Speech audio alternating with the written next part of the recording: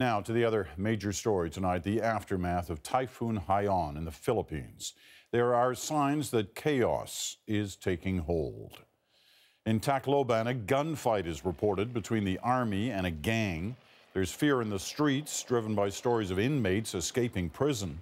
Elsewhere, thousands overran a food warehouse. At least 8 people were crushed when a wall collapsed. The death toll from the typhoon now sits at more than 2,300. As many as 670,000 people are displaced from their homes.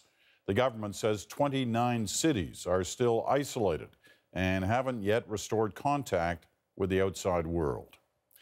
The CBC's Chris Brown is on the ground in the Philippines, and he's got more on relief efforts. Chris.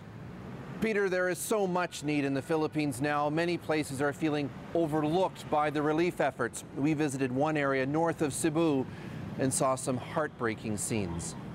Help! Help! Driving north, what strikes you first are the hundreds of children holding signs at the side of the road, asking for food and water. This was a poor region to begin with, and now up to 90% of the buildings around here are either destroyed or damaged beyond repair. My mother. This woman was one of so many who stopped us and asked for help. 3 kids niya. I have no money to continue study school, college, sir. Very. For now, they're living under tarps. This is the village of Bogo, or at least what's left of it. As you can see, the winds totally flattened all the trees here. Every house has a coconut tree through the roof of it, and on the ground there's power lines as well. This used to be a neighborhood for more than 100 families, but every home here is decimated and the people here have no place to live. Further along the highway, we passed steel and concrete buildings that were ripped apart.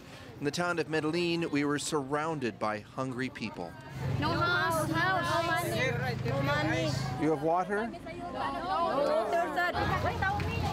As we were there, a truck carrying rice, milk, and other supplies pulled in, but the besieged volunteer told us it's meant for an even worse-off community further down the highway. I'm sorry, we wish we could, but it's already scheduled for there. The community school, which lost its roof, is made of concrete, so a lot of families came here as the typhoon struck, which undoubtedly saved many lives. Up to 5 families are now living in each of these classrooms, including Marissa Suzanne and her 8 children. Her older boys are out trying to rebuild their house, she says. Imagine trying to actually run classes here. Principal Rosana Godinez says all 100 teachers lost their homes, so how can they expect to teach? Yes, it's really hard. It's really hard thing. No? I think in my life, this is the most damaging typhoon in the Philippines, in this country. On our way back, we finally saw some signs of help. A small convoy with volunteers throwing water and packaged noodles to those at the side of the road. In the mad scramble to get the supplies, it's incredible no one was hit by a car.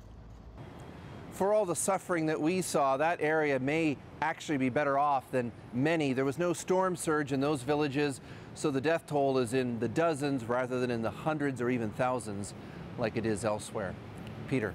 Chris, there's a lot of questions being asked about why aid is taking so long to reach those in need. Is something getting in the way? Well, we have seen many Filipino businesses rush in to help, lots of assistance from universities, as I say, private businesses. So the issue may be simply the scope of the disaster area, impassable roads, and the sheer numbers of people that need help.